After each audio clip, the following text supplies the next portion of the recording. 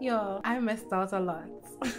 Please, allow me to show you something. Hey, welcome back to the Trini Will. I'm Keisha, and today I'll be sharing Italian culture shocks part 2. While editing the video, I realized that I actually missed out a lot of things, and I feel maybe there might even be a part 3 because I just jot down the things that I remember. This might be a short video, but there are a few things that I forgot. If you didn't see part 1, Italian culture shock, it's linked above somewhere here, maybe also linked below, but let's get into part 2. And then you can look at part 1 after if you didn't already. If you didn't see, hi, I'm Keisha, a Trinbagonian living in Milan, Italy for the last year. And these are some things that I noticed that were a bit different, and in some cases was or sometimes still is a bit of a culture shock. This was like the nightlife and eating out. Like, okay, so yes, this is a city, but what I've noticed is that it's like Arapita Avenue on every street. We are always shocked to see the amount of bars, cafes. Sorry, I'm here just remembering more things. While this is a city, I'm always shocked to see that basically every street is almost like Arapita Avenue. So there are always bars, cafes, restaurants, basically on every street. And at lunch, like for lunch, these cafes, these restaurants are filled with workers. It seems like all the workers are no longer in their office buildings, and all of them are on the streets, either having a cafe, having a smoke, having lunch, and they have their lunch. They're not rushing, they're taking their time to eat. They're having their full 3 courses, sometimes even with wine.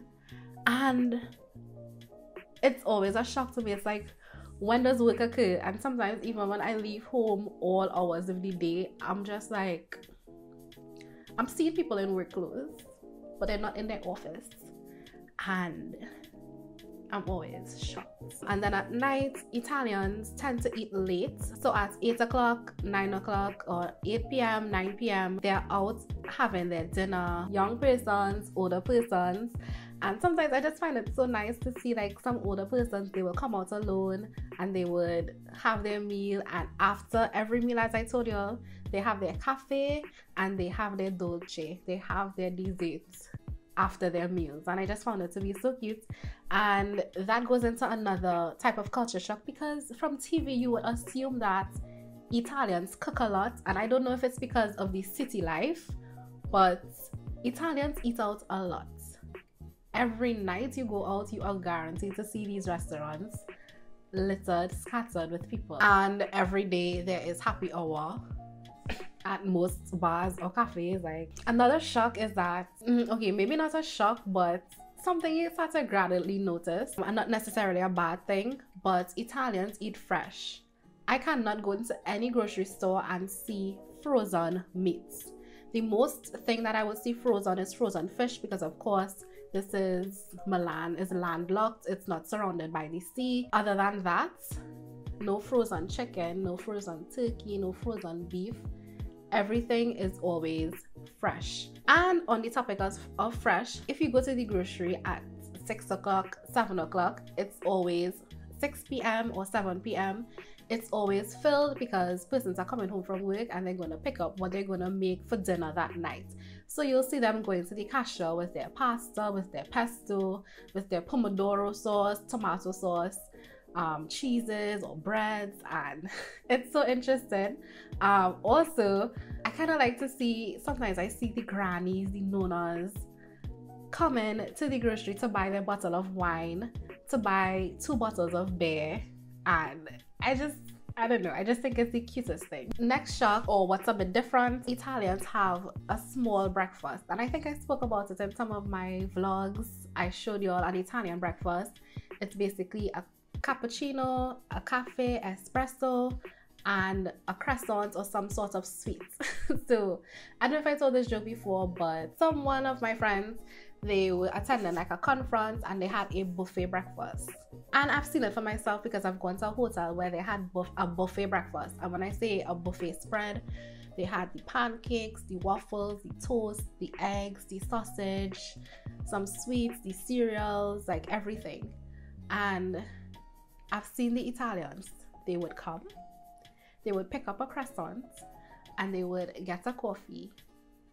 The eggs, they are not touching anything. They are going for their croissants, their brioche, and their espresso, their cappuccino, and that is it. They're not touching anything else on the buffet.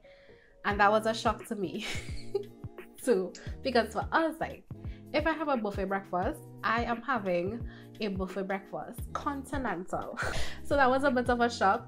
So Italians, they tend to have a small breakfast and either a large lunch or a large dinner, or a large lunch and a large dinner. Another shock, which I sometimes have to get used to, I am not a morning person, and so by the time I go outside, the shops are closed. By the time if I want to eat out, the shops are closed. Places, some shops, some more traditional shops, also restaurants, after the lunch hour rush, they close until 4 p.m, 5 p.m, 6 p.m.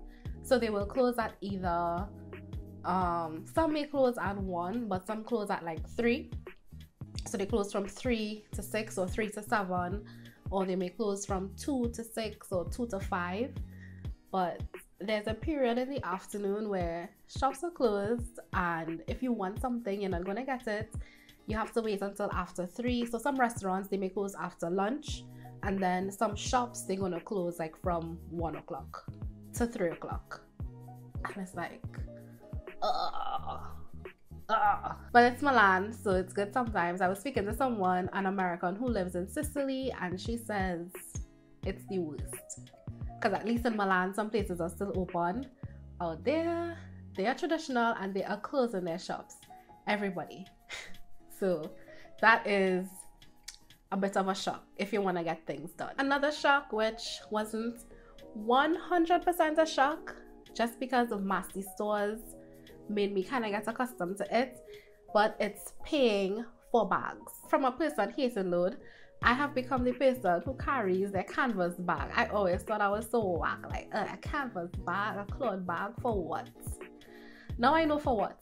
Because every time you go shopping, if you go, like, even if it's buying clothes, if it's buying groceries, whatever it is, you pay for the bags, and minimum plastic bags may be like 10 cents, and if it's like the paper bag or the more durable bags, it may be €1, etc.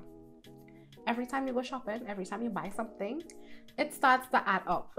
So you would always see people, they go to the shop, they're gonna pull out their own bag, be like, they will ask you sacchetto means bag. I'll be like, no grazie. Because I'm carrying my bag. There are a few occasions where I forget, but you have to pay for your bags everywhere. And the last shock for this list is children out late and children at bars. The definition of bar is a bit different here, I think, because there are bars where you can go to get a cafe. So it's kind of like a bar / a cafe, but there are legit bars. You would see parents out with their friends drinking their beer, drinking their beer, and the children are there. And it's always a shock to me, like, children out so late? What? That is different. And it's not TGI Fridays.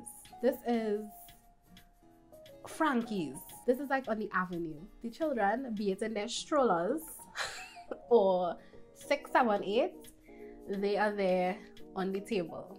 But sometimes it might be dinner. Sometimes it might be lying with friends, but it's always a shock to me. The next thing is gelato. I'm not a parent, so I can't say, but I feel like I see children eating gelato 8 o'clock, 9 o'clock in the night. And I'm like, so late? This hour? Wow. And it seems like a usual thing. It doesn't seem like a one-off thing that they're really excited for. It just seems like it's just a usual thing that we're accustomed to. But yes.